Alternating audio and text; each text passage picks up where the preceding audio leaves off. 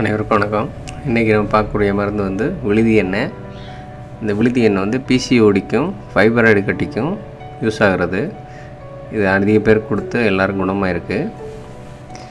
இந்த பிசிஓடி கட்டி எப்படி வருது, ஃபைப்ராய்டு கட்டி எப்படி வருது அப்படின்றது சித்தர்கள் வந்து முன்னாடி ஒரு நோயோட அறிகுறி சொல்லியிருக்காங்க.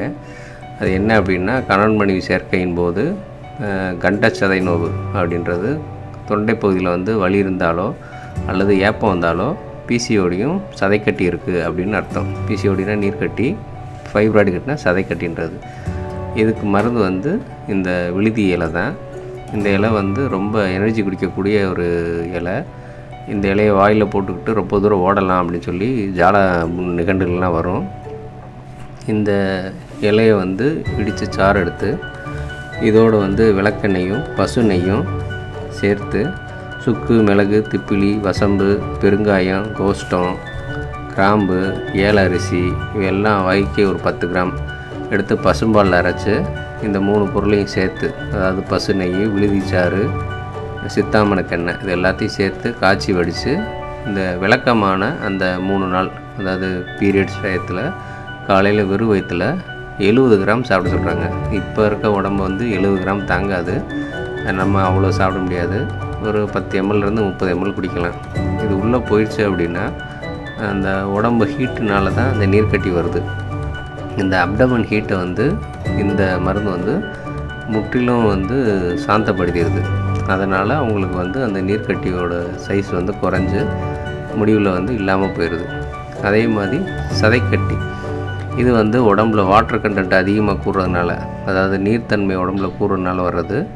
அதிகமாக இனிப்பு சாப்பிட்றவங்க இல்லாட்டி உடல் உழைப்பு அதிகமாக இல்லாதவங்களுக்காண்டி வர்ற நோய் இது. இதுக்கும் இந்த எண்ணெய் உள்ளே போய் அந்த நீரெல்லாம் வந்து அந்த தீட்டு சமயம் அந்த கெட்ட ரத்தத்தோடு சேர்த்து வெளியேற்றிடுது. ஒரு 3 மாதத்துக்குள்ளே எந்த பிரச்சனையும் இல்லாமல் நார்மல் ஆயிரும். இந்த எண்ணெய் வந்து ரொம்ப விசேஷமான எண்ணெய். இந்த எண்ணெய் வந்து அந்த சமயத்தில் சாப்பிட்டாலும் மற்ற நேரங்களில் வந்து மற்ற சில துணை மருந்துகள் இருக்குது, அதையும் சேர்த்து சாப்பிடும்போது 3 மாதங்களுக்குள்ளவே உங்களுக்கு இந்த நோயிலிருந்து அனைவரும் விடுபடுறாங்க. அவ்வளோ அருமையான மருந்து இது. இந்த இலை வந்து திருச்சி மாவட்டம் துறையூர் அந்த ஏரியாவில் இந்த இலை வந்து அதிகமாக கிடைக்குது. அந்த பக்கம் போகிறவங்க இந்த இலையை பார்த்து எடுத்துக்கலாம்.